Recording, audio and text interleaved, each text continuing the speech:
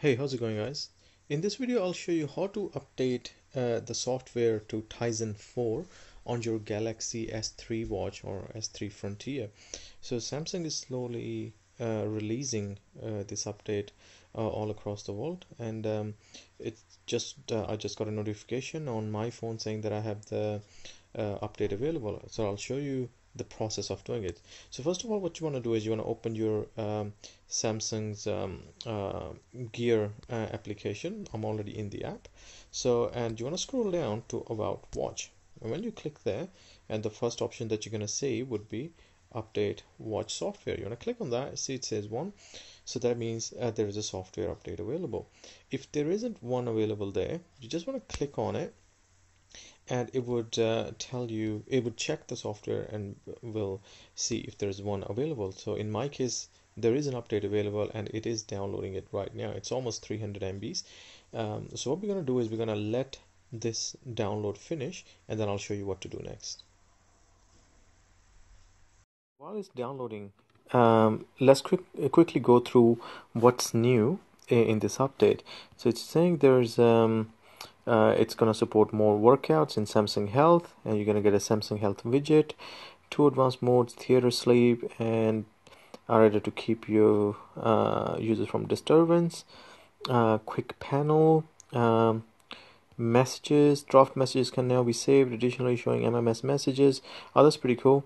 And notification cover view and animated images are automatically played. So that's, I think, GIFs or GIFs they're talking about.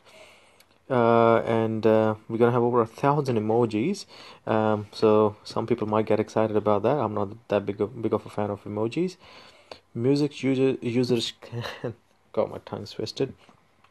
User can change to different music play source on watch instead of a phone. That's pretty handy. Setting menu improved, categorize of menus for better discovery of features and items. Call users can now navigate to other screen and or use other features and apps while on the call. Cool. So that looks like there's a lot of new features that are going to be available, and I have been reading up on internet about the new Tizen 4 over the internet, and I've heard that it's a lot better than Tizen 3. The experience is a lot smoother, and they say this new update brings the Galaxy S3 Frontier very close to the new Galaxy Watch. So there's not really much difference apart from the battery life, because apparently the new Galaxy Watch is a little bit better on battery life, but for me, even the S3 Frontier, it lasts me about 2.5 days with the medium sort of use, so I'm pretty happy with it. But I'm quite keen to find out what this new update and UI would look like on once I update this on my new watch. So it's almost finished, 298. I don't know if you know, but in Australia internet is pretty slow, so I'm using it over my Wi-Fi. And here we go, the software is downloaded. Okay, looks like it's transferring the software to my watch right now. So what I'll do is I'll just pause the video, just to, for the sake of saving the time. And here I'll show you what's running on my Galaxy watch at the moment. So if I open it up and if I go into the settings, and we want to scroll down, we click on about gear, and it says, here we go, software information. And as you can see, it's showing that currently I'm running Tizen 3.0.2.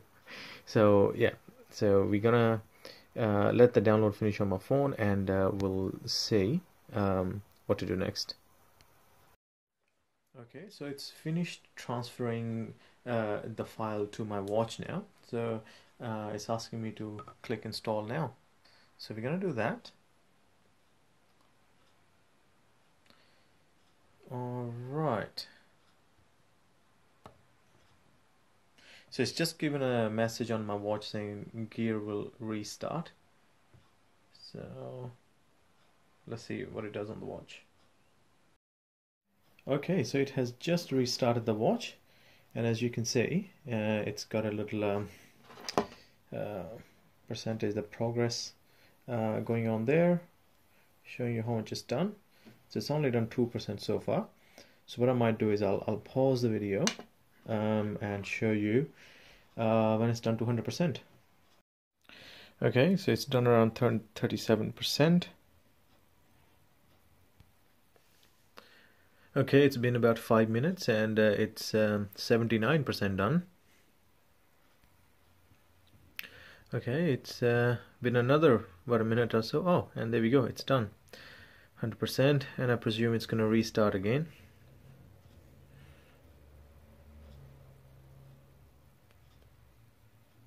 It's finalizing the update. So it started updating that, it's going to 4%. I might periodically pause the video on this one too, because it looks like it's going to take a while as well. But certainly moving a little bit faster than the other progress bar. Okay, it's up to 33%. Okay, it's about to finish.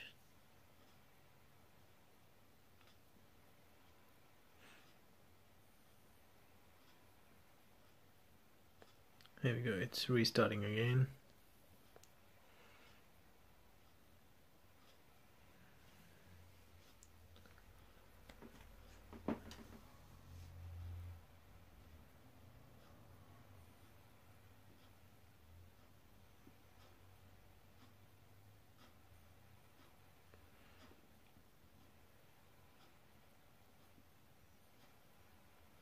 Here's the starting logo.